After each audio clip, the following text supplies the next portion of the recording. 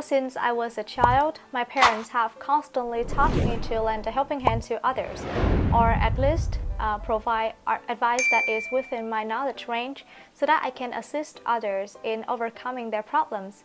And in the past, I've given useful advice to a friend, and I would describe that experience to you.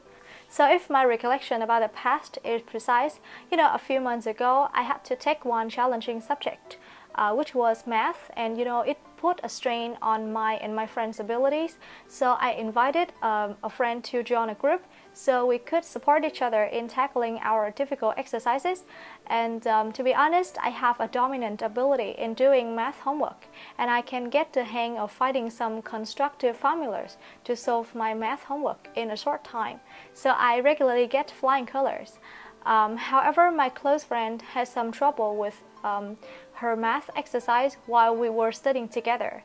And she couldn't recall the formulas or certain calculations, so she asked me for my assistance, and I provided her with a range of ideas and directions to help her tackle her challenge. At first, she was reluctant to follow my advice because she thought that the conventional way could be more accurate and appropriate.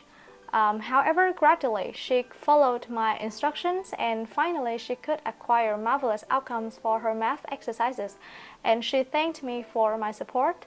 So, after that event, I suppose that giving advice and helping others can simultaneously assist individuals to get rid of their depressing situations and bring us a sense of happiness.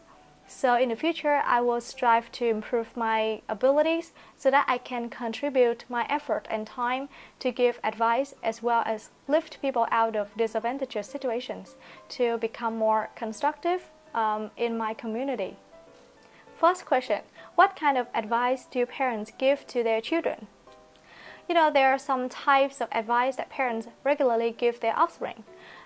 So I think when it comes to their daily activities, parents usually give some advice for children to formulate their beneficial habits, such as keeping their well-mannered behaviors and respectful actions towards the older generations.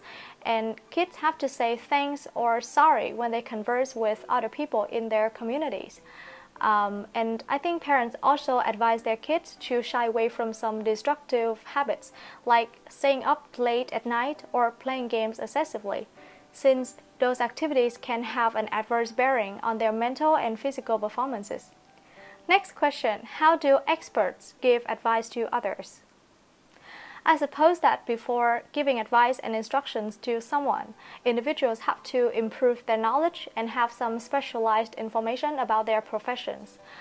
For example, when a psychologist wants to give some instructions to help the patients heal their diseases, that expert has to understand the root cause that their patients are facing, so they can have a comprehensive understanding about the shortcomings that those people are encountering, and find one way or another to give appropriate advice to that person and support them to surpass their hurdles, as well as shy away from precarious situations.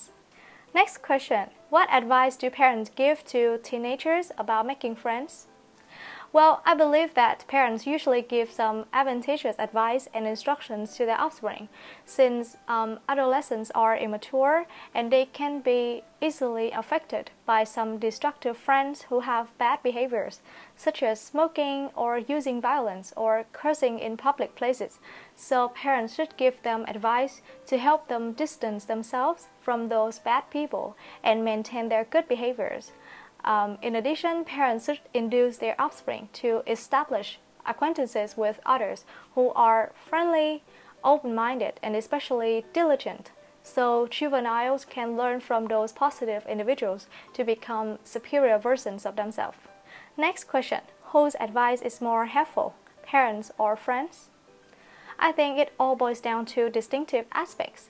On the one hand, friends can give some beneficial advice when it comes to the subject or courses that they are engaging in, since they are in the same education program, so they can have a comprehensive understanding about the information that they have to study.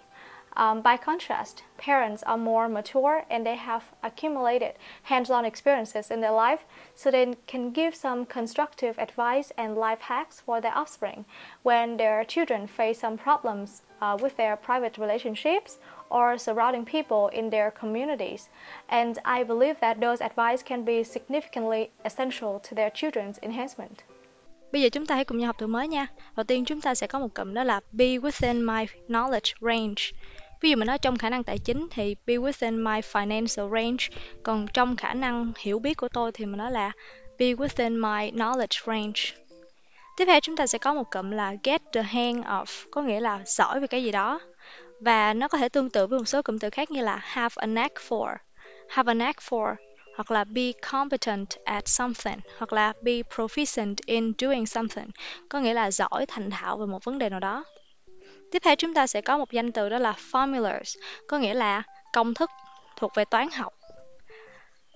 Tiếp theo chúng ta sẽ có một cụm danh từ đó là root cause. Root cause ở đây có nghĩa là nguyên nhân gốc rễ, và nó tương tự với một danh từ khác đó là chief culprit. Culprit là thủ phạm, ví dụ như là thủ phạm trong một vụ án giết người thì cũng là culprit, hoặc là một cái thủ phạm chính để gây ra cái xu hướng đó hoặc là cái hành vi đó thì nó cũng là culprit, nghĩa bóng.